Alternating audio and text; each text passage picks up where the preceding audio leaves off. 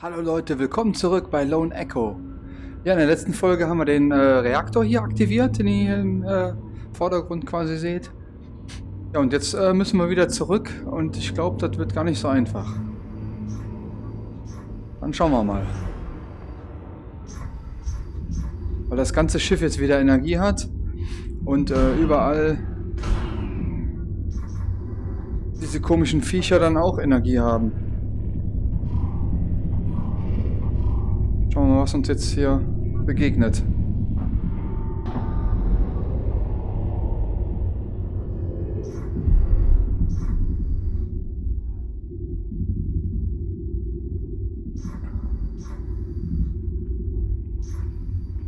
Ja.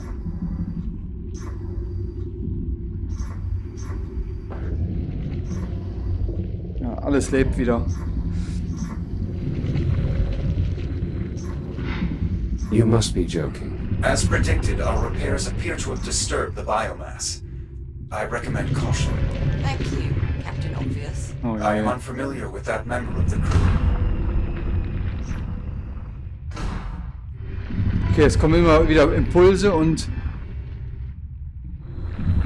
dann lebt das Zeug direkt auch wieder. Das heißt, wir haben immer nur ganz kurz, wo es tot ist oder inaktiv.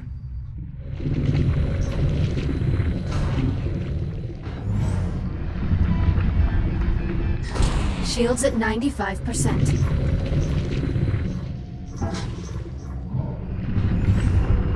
Those festhalten service und gucken. pylons are now online. You can use your scanner to activate them. I'll look for an I/O port.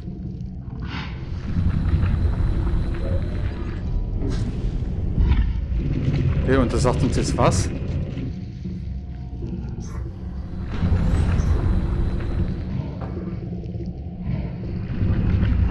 Kann ich irgendwas machen? Nö, nicht wirklich. Die fahren dann direkt immer aus. Kann uns das jetzt irgendwie helfen? Ich bin mir nicht sicher.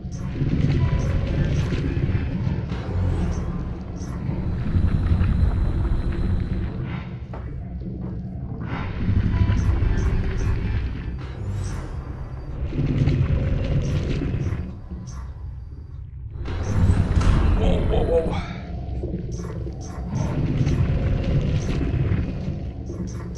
Das wird nicht einfach.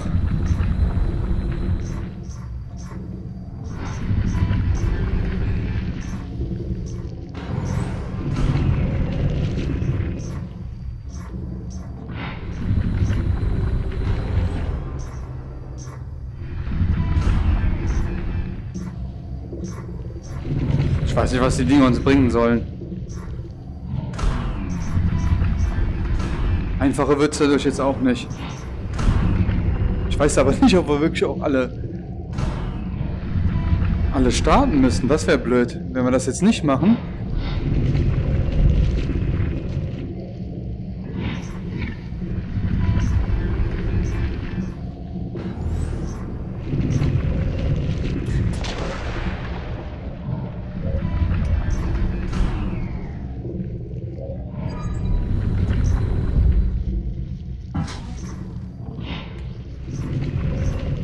Conduit clear. Almost there.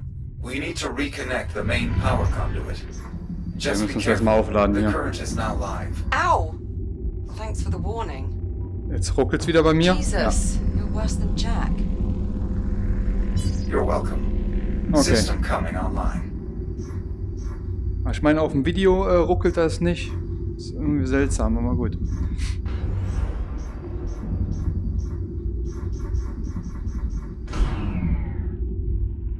Sieht gar nicht so einfach aus jetzt hier. Kann man hier drunter? Um an daran vorbeizukommen, ohne dass die kaputt gehen.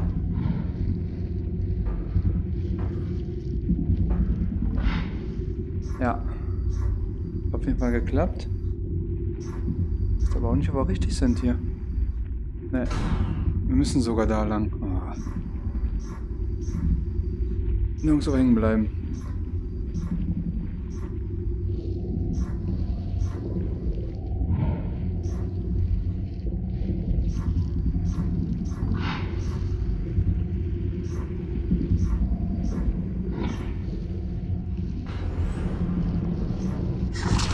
Shields at 95%. Oh Gott.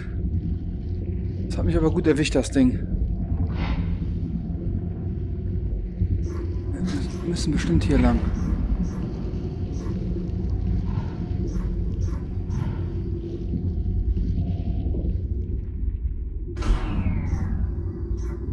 Ich glaube, hier sind wir richtig. Okay, Strahlung ist hier war vorhanden.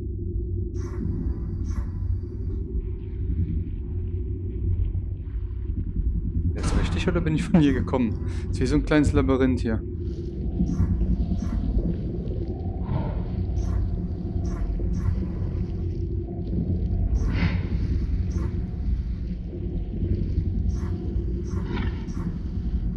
Ich glaube, einen richtigen Weg gibt es hier nicht. Irgendwie daran vorbei, ohne dass sie explodieren.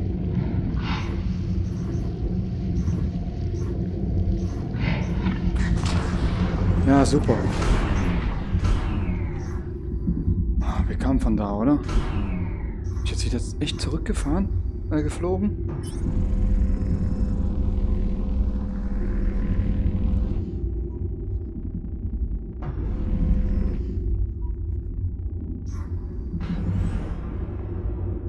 Nee, doch nicht.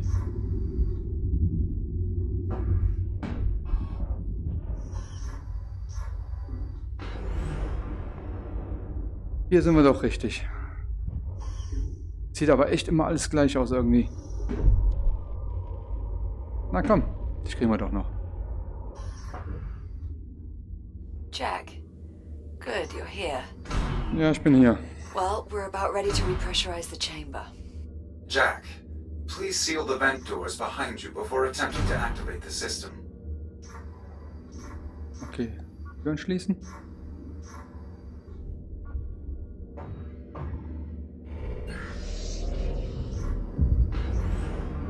Da hinten wahrscheinlich auch. Jack, we will need to seal the vent doors before we continue. Pressure seal verified. We can now cycle the flow control from the main console. Warning. Oxygen levels critical.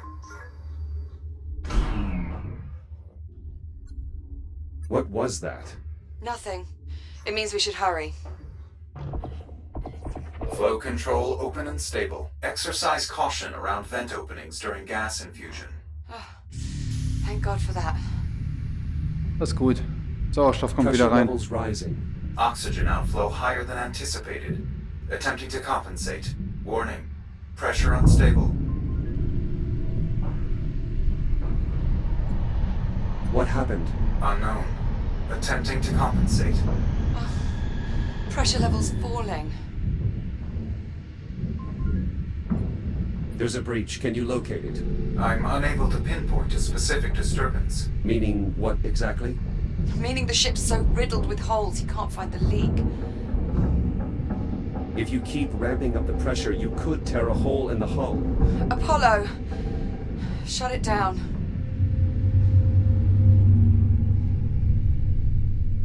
Unable to maintain atmosphere. Shit. We need to find a sector that we can repressurize. The bridge is the most heavily reinforced section of the vessel. It likely survived the bombardment. How far? The bow of the ship. I'm opening the bulkhead into the main gangway. I have redirected your Fury transport to meet us. Okay, wo geht's jetzt hin? Auf die Brücke? Ja. Warning. Oxygen levels critical. Return to habitat. Better hurry.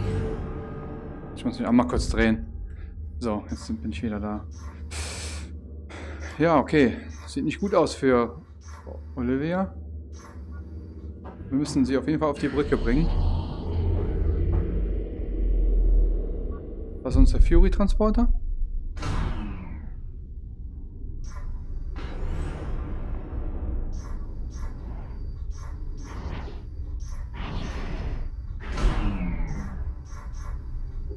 So. Select your destination. Wo ist Olivia? Ah, sie kommt. Müssen wir erstmal warten. Ich will jetzt nicht ohne sie wegfliegen. Komm! Beeil dich! Keine Zeit.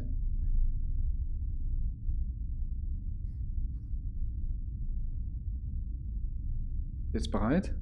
Ja, sieht so aus. Destination, US I'm ready. Estrella. Punch Bridge. it. Preparing for Please keep thruster your hands ignition. and arms Please inside. hold Just on. go! Activating thrusters. Hä? Wo ist die hin? Die hing doch gerade noch da, oder? Apollo, are you certain the bridge can withstand pressurization? As certain as I can be. The bridge is one of the most structurally sound areas on the entire ship. I would estimate our chances of success are roughly 1 in 3. 1 in 3, huh? Well, I'd really hate to have to live on those odds. Unfortunately, Captain Rhodes, you do have Jetzt to haben wir live on hinter those mir, wer odds. wusste That gar was nicht. sarcasm, Apollo. She was joking. This hardly seems like an appropriate time for levity. Never mind. Just get us to the bridge. Ganz schön schnell, das Ding hier. Jack, Fiori-Transporter. You caught my joke.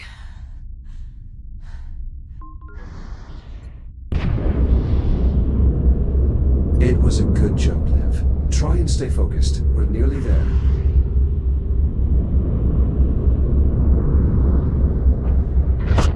Oh. Oh, die Anomalie wieder. Apollo, Another EM fluctuation. They're increasing in magnitude.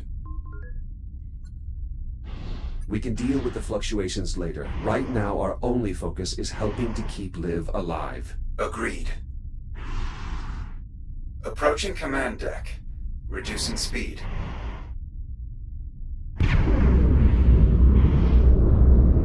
Boah, das sieht so geil aus. Wahnsinn. Muss man echt erlebt haben, wenn man eine VR-Brille hat.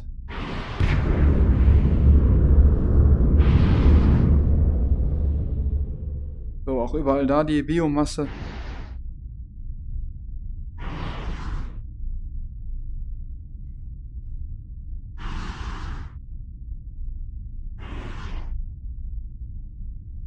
Here we are. The large door up ahead will take us to the command deck. Wo ist Olive jetzt?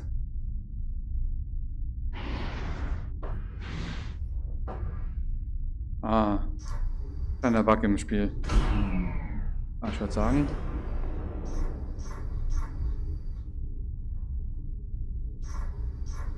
Check das mal aus. Muss ich die jetzt abholen? Kann die nicht mehr?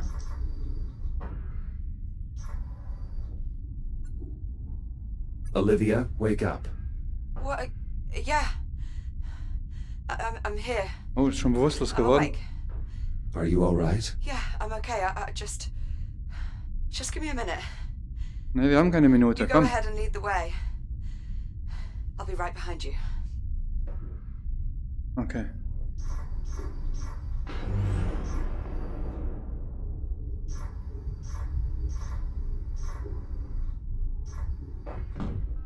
Warning. Oxygen levels critical. Return to habitat. Shut up! Oh, 2. Down to 1%. We need to get you to the bridge. All right. Get the door. Ja. Hätte Apollo uns auch öffnen können hier. Warum müssen wir das immer selbst machen? Oh, es sieht nicht gut aus für Olivia. Come on, let's go. Oh, ich muss sie wieder aufwecken. Oh je. Liv? Liv, wake up. Yeah, I'm here. Ja, dann komm. Just a bit lightheaded. Let's just keep moving. The bridge is just up ahead. I don't see any spores on this deck. Okay, No, kommt auf no jeden Fall noch visible hinterher. contamination of any kind. Well, that's got to be a good sign, right? Komm. Not necessarily. The biomass primarily spreads through the ventilation system. Until we can inspect the vents, we cannot assume this deck is safe. Apollo, I really hope you weren't the one in charge of morale on this ship. We will need authorization from a command crew member to open the bridge airlock.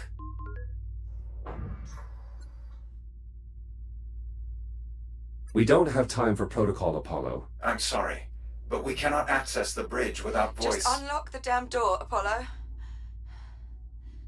Voice authorization accepted. Airlock controls released. Okay.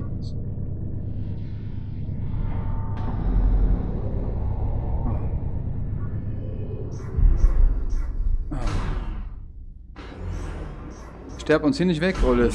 Liv? Olivia, Yeah. Sorry. I'm good. just hold on. It won't be long now. Captain Rhodes, I suggest you take your place at the command station. And please try to remain conscious. Yeah. Now, Jack, in order to restore atmospheric pressure, I will need to rewrite the bridge logic core. You will find it near the forward console. Core located. The rewrite procedure is identical to the one we performed in life support. Understood. I'll move the core to the override slot. Core in place. Proceeding with scan. Rewrite successful. Copy. Returning Und core. rein? Ja. Core locked in. Das Do haben you wir. have access? Affirmative. I now have full control of all essential bridge functions. How long will it take to repressurize the cabin? Accessing environmental controls. Stand by. Warning. Oxygen reserves depleted. Return to habitat God. immediately. Jack. My O2 tank zeroed out. It's going to be all right, Liv. You're going to make it. I'm scared, Jack. I know. Just hold on. I'm going to help you. Oh God. I can't. Apollo, breathe. we need life support now. I'm afraid we have another complication. Oh nee. What is it? I'm detecting trace amounts of the biocontaminants in the bridge ventilation system. Any attempts to repressurize will flood the bridge with poisonous spores and kill the captain. Tell me what to do. The bridge environmental system consists of 4 air vents. You'll need to inspect each one. Incinerate any spores you find with your reactive cutter. Got it. Okay, alle Dinger checken, ob da irgendwelche Sporen drin sind. Und die killen. Jack. Jack, I can't see. Oh Gott. Everything's blurry. Nitrogen levels in her blood are rising, activating an emergency medical capsule. Liv, you have to stay with me. Keep your eyes open. I can't. I can't. Yes, Oh, you yeah. can. Focus. Oh God. This isn't happening. Please, Liv. I need you to stay with me. Jack. Das waren sie, oder? Hey. Hold on. Just hold on, Jack. Liv. You know what? You know what? I'm not really sure. I wanted to go to Ceres anyway.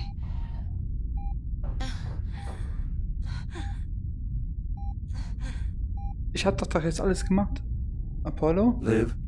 Liv, She's lost consciousness. the vents are clear. Re-engage life support, now! Accessing environmental controls. Restoring atmospheric pressure. Oxygen outflow nominal. Apollo, Hull integrity is holding steady. It's working. Atmospheric pressure restored. Habitable zone established. Breathable atmosphere detected.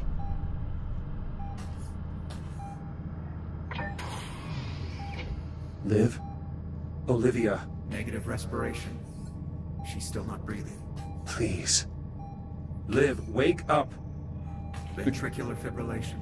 Oh je. She's going into cardiac arrest. What can I do? There's an emergency defibrillator. There, in the medical locker, by the entrance.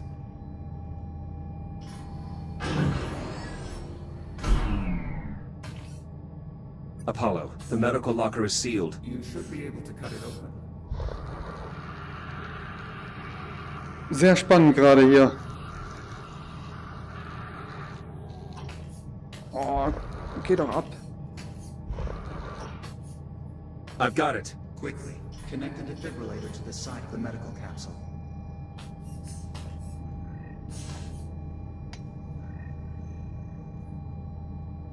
Hä? Wie denn? Ah, Defibrillator online. Attach the electrode panels directly to the medical capsule. The current will pass straight through.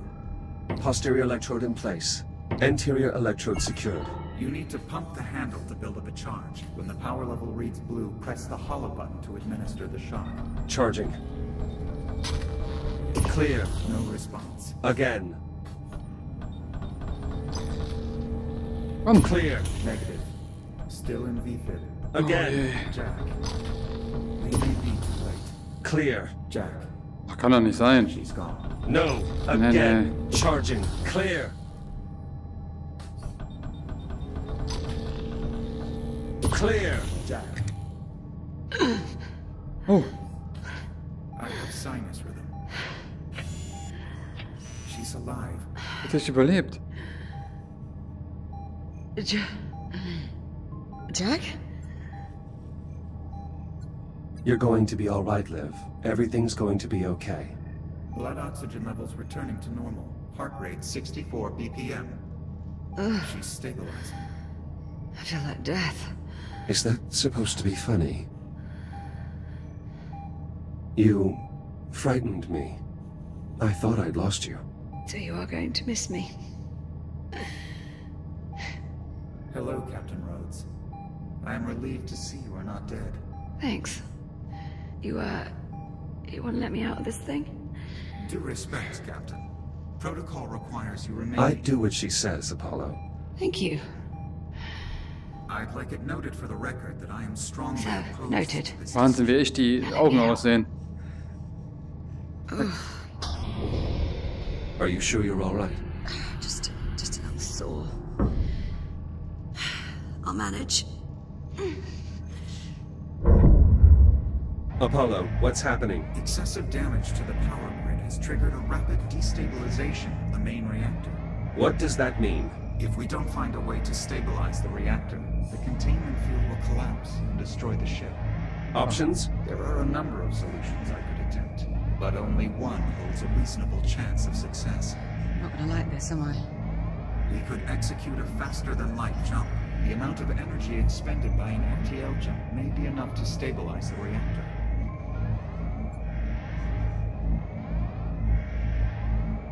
What would happen if we jumped? Where would we go? Unfortunately, I'm unable to calculate a destination solution. In truth, we actually have a much bigger problem. Oh, good. Because I was waiting for a much bigger problem. The last time this ship performed a faster-than-light jump, it resulted in radical temporal displacement.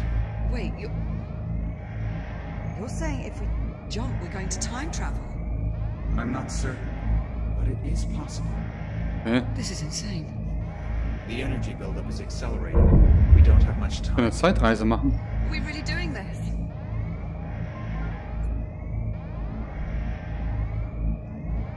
I don't see how we have a choice. Yeah, Wir müssen springen. yeah, you're right. Looks like we're going for a ride. Very well. Before we can execute the jump, we will need to redirect all available power to the FTL drive. This requires manually powering down all non-essential systems. I will walk you through the procedure. Or we could just break them. Well, yes. I suppose that would also work. That's rather brilliant, actually. Reactor destabilization Apollo, imminent. how do we access the primary system components? Use the engineering station to open the maintenance panels. All right, I'll expose the components. Jack, get ready to cut through as many of those systems as you can. Got it. There, panels open. Pick a system and start cutting. On it. Wow. Primary weapon systems disarmed. I think it's working, Jack. Try another.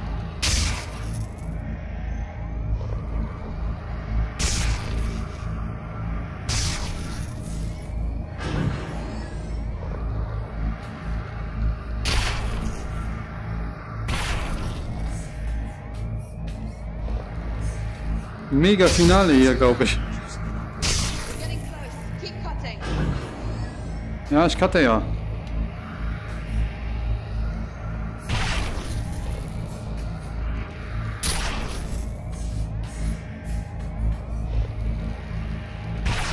Ich hänge gerade mitten im Kabel fest. Aber egal, muss jetzt gehen hier.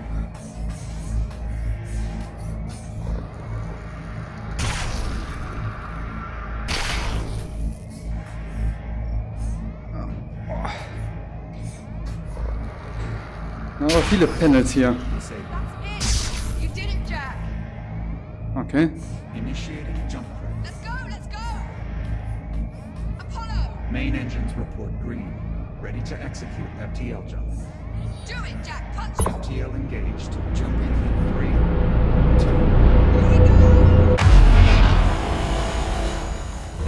2. Wow. Was jetzt? Jack. Ja, wir sind woanders, aber wo? Jack, are you alright? Liv, look outside.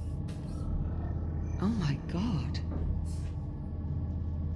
Where are we? Stand by. Taking a reading now. Liv, it's Saturn. No. No. I'm afraid Jack is correct, Captain. We are currently in geosynchronous orbit over Saturn. Apollo, what is the current date? Astrometric positioning would suggest we have arrived sometime in the mid-26th century.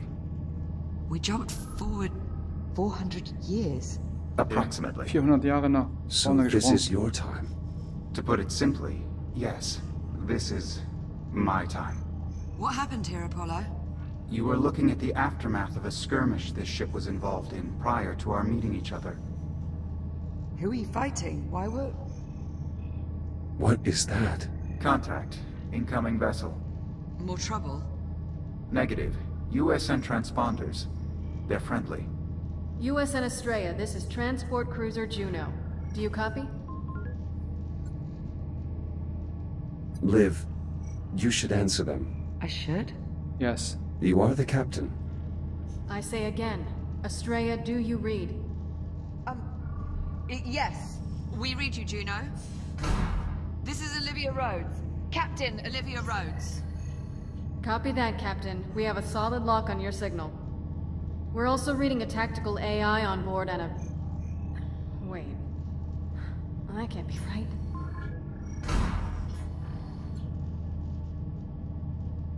I am an Echo unit, serial number E101-324. I'm sorry, Estrella. Did you say you were an Echo unit? You can just call him Jack. An actual functioning Echo unit? Must be quite a story there. Ja, ich funktioniere noch. Sit tight. Rescue team's inbound. ETA 10 minutes. Understood.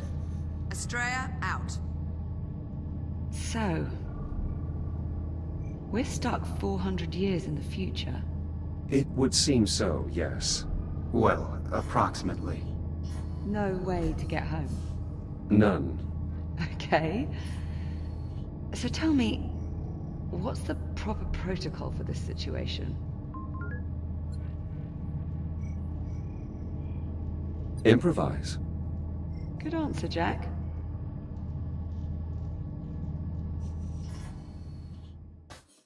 Ja, Leute, das war's mit Lone Echo.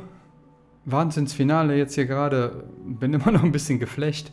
Besonders zum Ende hin. Schafft's Olivia jetzt oder schafft sie es nicht? Und dann das mit dem Zeitsprung, da habe ich noch gedacht, ja, kommt da jetzt noch was? Kommen die Leute rein, einen retten und es geht noch ein bisschen weiter. Also ich hoffe echt, dass da noch ein zweiter Teil rauskommt. Weil das ganze Spiel, die Umsetzung, Gesichtsmimik von Olivia, Wahnsinn. Da wurde auch mit Sicherheit richtig viel Zeit investiert, um das so umzusetzen. Ja, Fazit kann eigentlich nur sein, super gelungener Titel, ein Must-Have für jeden VR-Spieler. Ich werde es nach einiger Zeit wahrscheinlich auch nochmal ein zweites Mal durchspielen, weil es echt genial war. Ja, ich hoffe, euch hat das Finale jetzt hier gefallen, die ganze Serie von Lone Echo.